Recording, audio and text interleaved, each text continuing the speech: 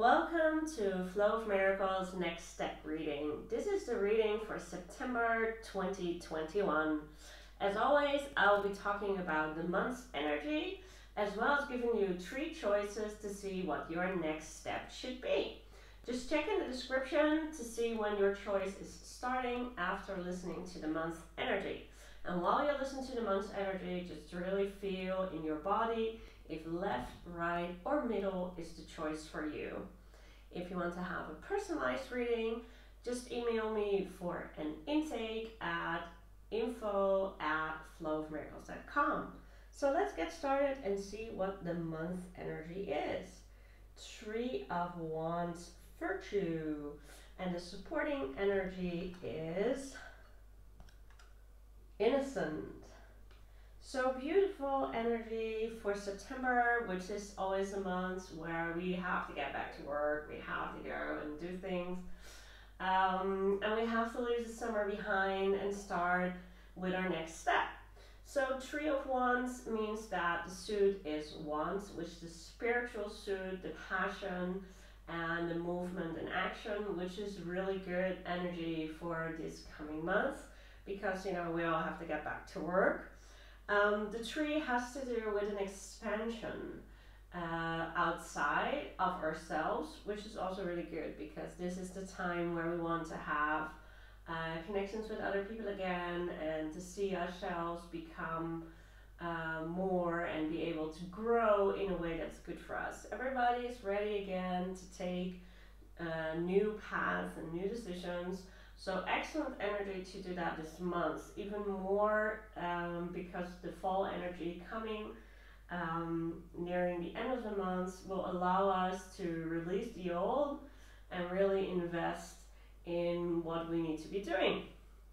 So 3 of Wands, Virtue, is also a card that calls upon us to see where we can be of service, where we can be a helpful party, where we can be the ones doing what's right for other people. So don't only focus on your own plans, also listen in and see where you can join in your social group or maybe at work, and of course your spiritual path. So take some time to actually connect with that as well. It's a good month to do manifestation work and the beginnings of a manifestation work. For me, a manifestation has 3 parts. The first one is when we ask for something, and if you want to see how I do that, you can watch the Creating Joy video on Powerful Intention. The second is where we continue to send out good energy for what we want. Sometimes I skip this step, especially when I'm very busy. Sometimes I do this step the lazy way and just put my item that symbolizes the manifestation I did and just put it somewhere where I can see it. And the third step, of course, is the gratitude when it actually arrives. And these 3 steps are very important for me when I do manifestation work. But this month, yes, it's a good idea to start manifesting and asking what kind of ships do you want to come in? What kind of energy do you want to receive in your life? What is it that you want? If you are thinking on anything where you need a third, for example, if you're thinking of pregnancy, if you're thinking of expanding a team at work, if you're thinking on adding more responsibilities, this is absolutely the time to do it. Absolutely the time to tell the universe that you are ready for the next step. So this is vital. And when we are receiving, with this kind of receiving energy, you see that the supportive energy to make this happen for you in your next step is innocence. That's because all of us carry guilt. All of us have expectations on ourselves. And because of that, we are not always able to receive what we should be receiving. So heaven is there with your ships full of gold and love and happiness. And here we are saying, well, I don't think I deserve that. Or, well, if I get that, maybe other people get jealous. Or maybe there's not enough for anybody. So it's really simple. There is enough for everybody. It's really simple. As a soul, it is your right to have all the good in the world. And when we see ourselves as innocent, then we can receive. Just look at how simple and innocent a baby is, that we would never withhold love or attention or energy from a baby. We would be all like, what kind of horrible monster are you that you cannot, give that? But if we see ourselves as innocent, then we can receive. Then we're okay when those ships come in. Then we're okay with the opportunities we'll be getting this month. So any new opportunity you have that usually you are like, well, I don't know. This is the time to hear that it's there for you. This is the time to receive all the freebies, all the wonderful things, and just embrace them and say, yeah, that's for me. That's because I am a soul on this earth, learning and loving and enjoying and playing. So this kind of energy is wonderful. So make the most of it this month and really do that attraction work. Anything you've been dreaming of, fantasizing about, now's the time. Any old slacky things in your deservedness, time to let that go. Take that fall energy and just release that. You can also do the shadow figure breaking free video, or the guilt breaking free video on the other playlist, and actually start doing those exercises a couple of times to really get yourself on higher and higher levels of innocence. And you can always see when somebody is a really high level of innocence, they have this wonder in them when something happens. They have this natural childlike energy that's not childish. They're not immature or but they are childlike. Like, for example, Buddha energy, happy Buddha energy, where you can just see the joy and wonder that they feel about the world reflected in them. So I highly recommend this kind of energy and meditating with this kind of energy, especially this month, really to move forward. So have a great month and allow those opportunities to arrive. So definitely start taking some new steps, grabbing those opportunities and working on a little releasing. Don't be all on your own. Really, Tree of Wands is all about teamwork. So really, teamwork this month, go for it. Allow yourself to work in groups, of course, in a corona safe way, depending on where you're from, but this will really pay off. So get out there and get things done this month. So now, while I am shuffling for the first step, which will be the left choice, just take some time to feel which choice is right for you, and then choose to click open the description and click to that timestamp. So welcome people who picked the left choice, and I feel called to take a card from the middle. The left choice is 9 of Discs gain, and the supporting healing energy available is growing. Ooh, even more than people who just have the month energy. Now is the time to grow and to gain.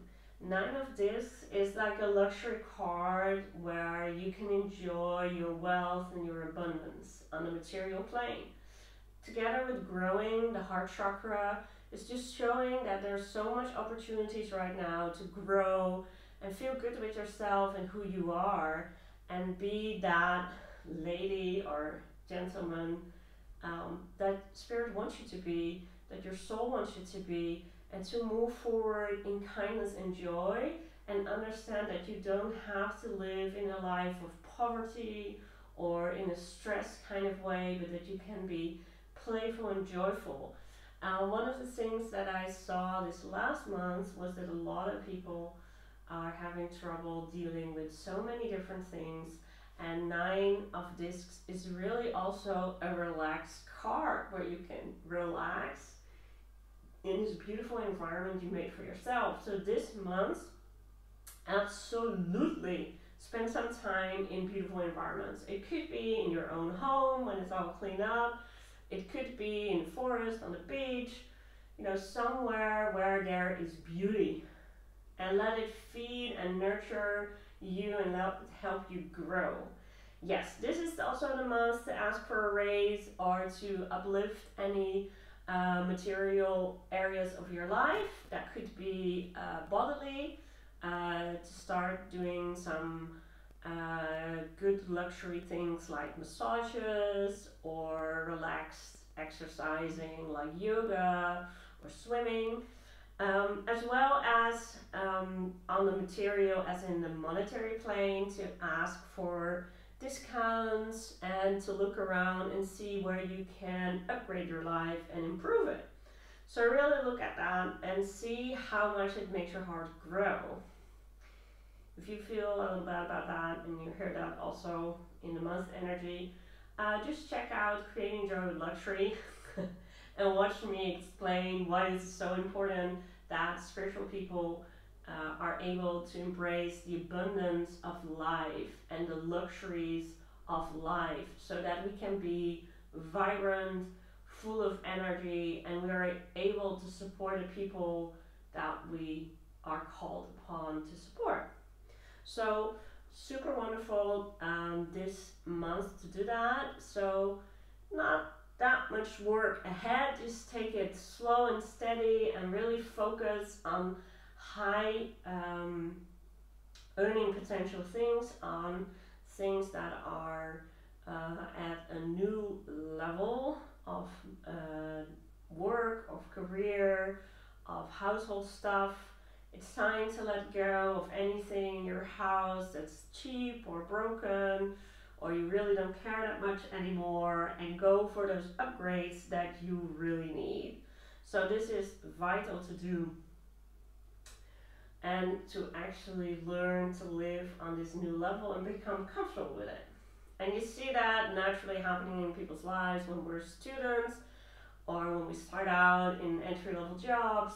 We're comfortable with a lot of things that are cheaper and easier.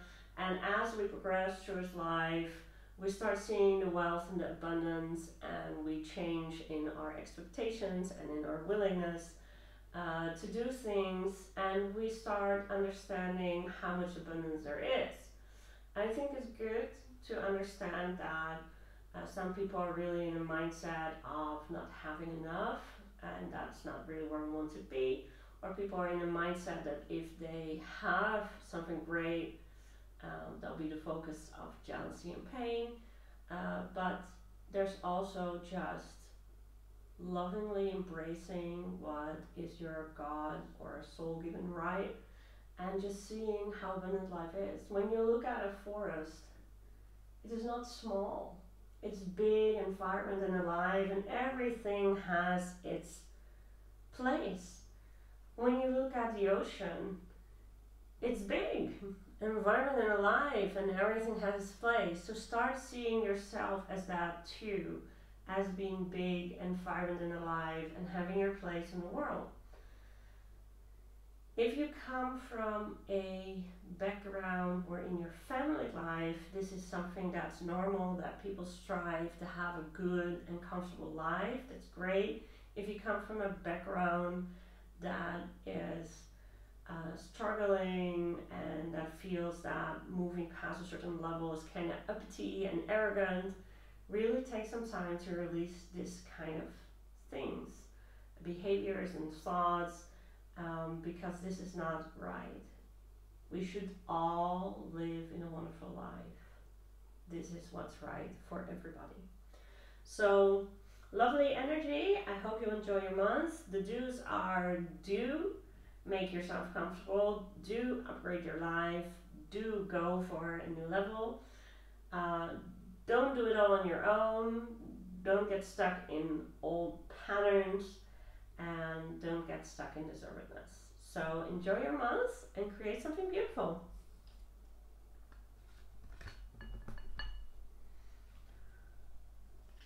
So welcome people who picked the right side, the right choice, and the right path. And I'm being called to take a card somewhere near the end, and that is this one. Let's see what energy is available. Oh, Nine of Swords, cruelty, and the supporting energy is energetic. Funnily enough, the first thing that comes to mind on Nine of Swords and energetic is that it's really important to watch your sleep this month. If you're sleeping badly, or if you're prone to bad sleep, really make sure that you keep an eye on your energy levels. If you're too energetic in the evening, you won't be able to sleep. And then you'll get usually a broken morning, and people use all kinds of stimulants like coffee to keep themselves upright, and then it breaks the natural rhythm. So September, in a change from the summer where we tend to have more energy and more light, towards the fall where we have less light and usually less energy, can be a bit rough on you. If you know that, and you know that you have troubles also dealing with less light, always make sure you book a holiday in the fall or the winter if you can swing it, or get some light therapy, or if that's also not available to you, just do some things that allow you to get more natural light. Just take a walk in the afternoon on your lunch break, or sit outside. Even when it's colder, the amount of light and vitamin D will uplift you. So also acupuncture can be a really good thing. When I always think about acupuncture when I see this card. So as a next step, Nine of Swords is about checking your fears, looking at where your fears and your worries are keeping your head spinning and keeping you in an energy you don't want and don't need. We all have fears. We all have worries. We all have sleepless nights. But are you indulging in them? And are you using those fears and anxieties to keep you from moving forward? Or are you actually checking them? Are you actually saying like, hey, I'm really nervous about tomorrow's meetings. You know, what's the worst that can happen? Why am I so upset or maybe even nauseated from how worried I am, when the worst that can happen is I vomit? And you know what? Can happen. So being able to check your fears is a maturity level on the emotional plane, where we can accept that we have certain kind of emotions, accept the messages they bring, but still move upward from that feeling. This is different than suppressing them, because when you suppress your emotions, you start feeling very uncomfortable and they explode in a later moment in your life. But when you lift above them, that means that you accept, yeah, I'm pretty nervous for tomorrow. And then you do something kind and loving to yourself, which might be giving yourself a pep talk, or calling a friend for some support, or making yourself that really nice sleepy time cup of tea, and say, okay, I'm really nervous, but I'm going to survive this. That is uplifting yourself out of a difficult emotion. So this month, this is really something to practice and make your next step. To actually see where you talk yourself out of decisions that are actually good for you, out of fear, out of worries, and where you're spending this worry, nervous energy. If you're spending it all the time, every day, this is really killing for your energy levels. It's really killing for who you want to be. So it's very important that you move outward from that. And to understand that these energy levels are vital this month to actually deal with this Three of Wands energy, because it's energy on energy. Three of Wands means that we can be looking forward with a positive outlook, with opportunities, but it also means that we can look for a negative outlook for when we are worried about what the future is going to bring. Spend more energy on the now. Spend more energy on forgiving yourself for the past and learning your lessons, and then just wait for the future to arrive, because it always will. So definitely do's and don'ts this month are: do check your emotions, do check your energy levels, do understand that you have to move through fear. The more you do something that you're afraid of and it works out fine, the less afraid you're going to be. The more you let your fear control you, the less likely you are to do something, and the less likely you are to ever do it, because the fear just builds and builds. Asking some support for that is fine. You don't have to do it on your own. So it's time to get out there and do those things that have been on your to-do list for a long time, you're too scared or self-conscious about. Move forward. And then you'll have a really great and energetic life and a really wonderful month, even though this cruelty card is not looking so pretty. And that's okay, because sometimes we need to look at things that aren't so pretty so we can fix things and move forward in joy. So good luck with that, and if you need some support, you know where to find me.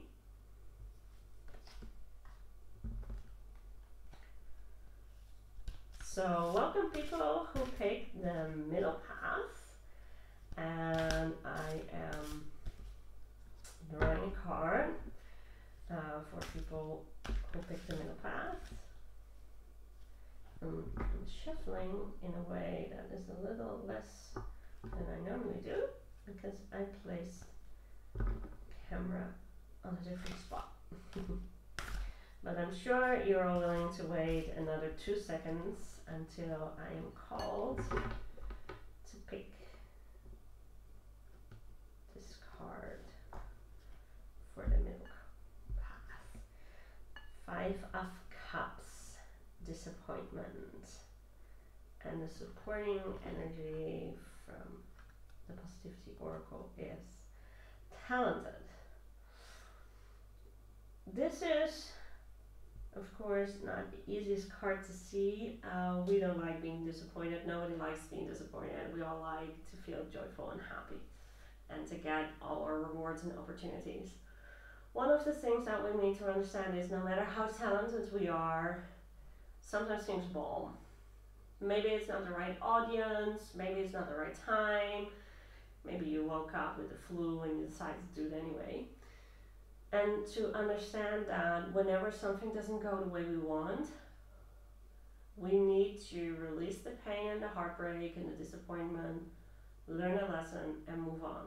Because when we get stuck in disappointment, it means that we no longer have a healthy emotional flow.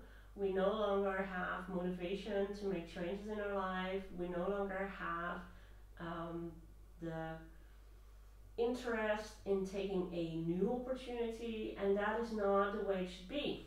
And this is really something that I have to tell people a lot and say, look, even when you live your soul path, even when you walk your spiritual journey, there are going to be disappointments.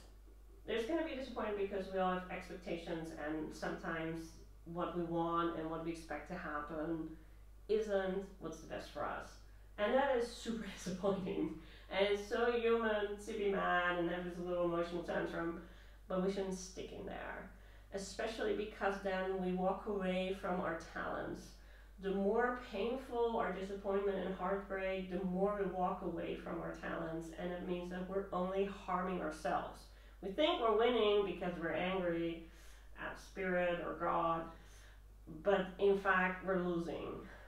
And it's really good to know that, because in a Three of Wands month, as we're getting, you will have lots of opportunities, and not all of those opportunities will give you what you want. And that is okay. You need to make your peace with that and understand that as talented as you are, you do need to learn how to deal with disappointment, and you do need to look at the good in everything, and that isn't always easy, and that's okay. So just when you have a disappointment this month, just tell yourself, okay, this sucks. Take a deep breath, be nice to yourself, and 5 minutes later say, what did I learn from this, and how am I going to make the next opportunity better? And that is perfect for what is right for you. It takes some practice to go in there. Maybe you need more than 5 minutes before you can move from your pain to your gain, but do it. And the more often you do it, the easier it gets to deal with disappointment, the easier it gets to understand that nothing is truly negative in this world. And I'm always trying to tell people that. But when you're in your pain, we don't hear that. And that is why I always, always, always encourage people to step out of your pain so you can. And that's hard, but if it was easy, everybody would do it, and nobody would be desperately disappointed. So if this is part of your learning journey, I say grab it by the horns, do it this month, because else you'll be disappointed later on that you didn't grab those opportunities that came your way because you were too busy mourning the ones you didn't get. So this is vital for you, and I would challenge you to do that. So this month the don'ts are very clear. Don't stay in your pain. Don't stay in this disappointment. Don't focus on everything you don't have or is not working. Do focus on your lessons. Do focus on what is working. Do focus on how you can do better so you can grow. And stay confident in your talent. Stay confident in your talent. The only reason we hear from people that are successful is because they stayed confident in their talent. I mean, very good business people once went bankrupt. Some talented people in the arts, like writers, had 30 or 40 or 60 rejections, and they still kept on writing, and they still kept on confident in their talent and saying, hey, I have something to say. And even though I have all these disappointments, I believe in myself, I believe in my talent, I believe in my calling, and keep on doing it. Keep on putting yourself out there. And I know it's hard. If it was easy, everybody would be doing it. I know it's hard, but it's worth it. So really focus this month on what you can improve in your emotional life so that your spiritual calling that the Tree of Wands is bringing and your blessings and your gifts can actually arrive. And really focus on your talent and how wonderful it is. I always tell people, if something is your talent, you should be enjoying the benefits. Like if you're a really talented painter, but nobody ever sees your paintings, you'll have very little benefit. I mean, you can look at them yourself.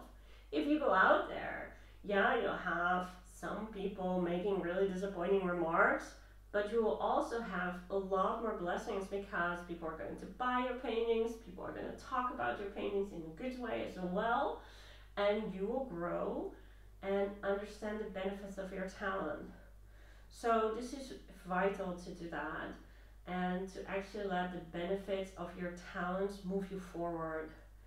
And that means having to deal with disappointment. That means having to actually learn and move through that, and understanding that a disappointment only arrives when we have expectations. If you don't expect people to love your work, it's okay if they don't. If you don't expect people to be really enthusiastic about the same things, it's okay if they aren't. So the less expectations we have, the less disappointments we have. And also the expectations on yourself, if you accept that you don't always get what you want, then there's less problem, especially if we trust that heaven is bringing the best possible gifts. So practice your trust this month, work through your disappointments, and you will see that your blessings will arrive. Enjoy your month and hope to see you again. So don't forget to subscribe.